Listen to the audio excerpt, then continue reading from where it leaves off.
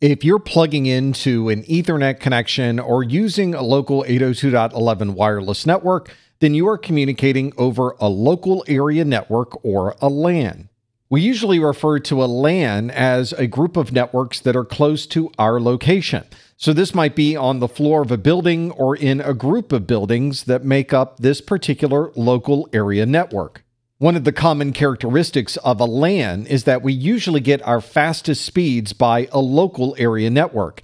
If we're connecting to networks that are farther away, then we're probably not on a local area network anymore, and therefore we're not getting those same high throughputs.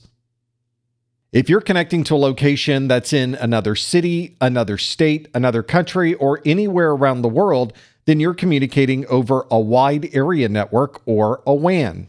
Because of the challenges associated with communicating over such long distances, wide area networks tend to be a bit slower than communicating over a LAN.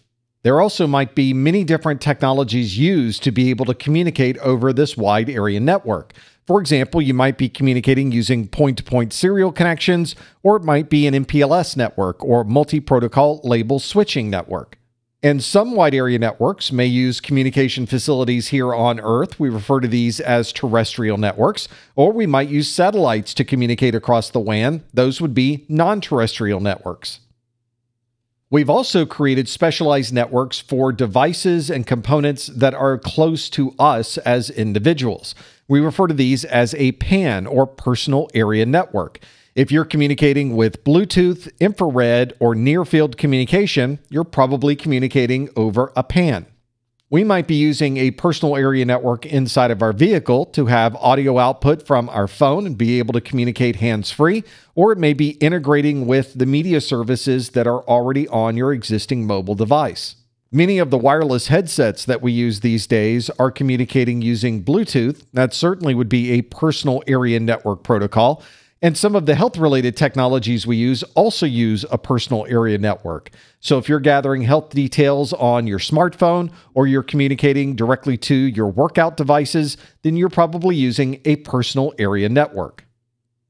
We've talked about a local area network, and we've talked about a wide area network, but there is a network that sits in the middle of those two. That would be a metropolitan area network, or a MAN.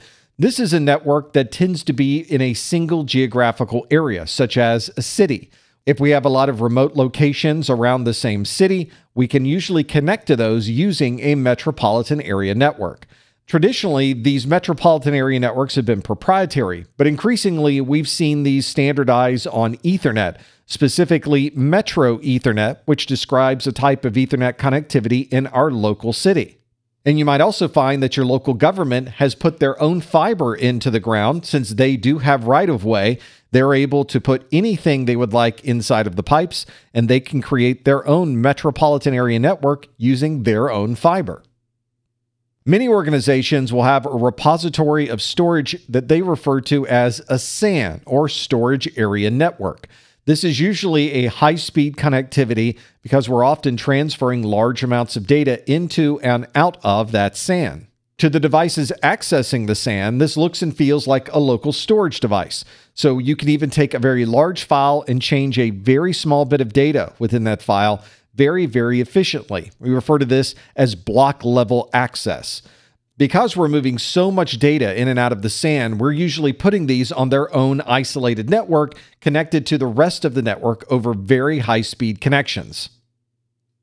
And in our homes and businesses, we often will install wireless networks that are 802.11 technology, referred to as WLAN or wireless LAN.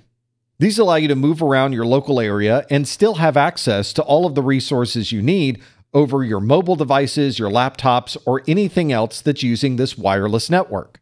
And if you're working in multiple buildings or a larger campus area, you can add additional access points to expand the reach of your wireless local area network.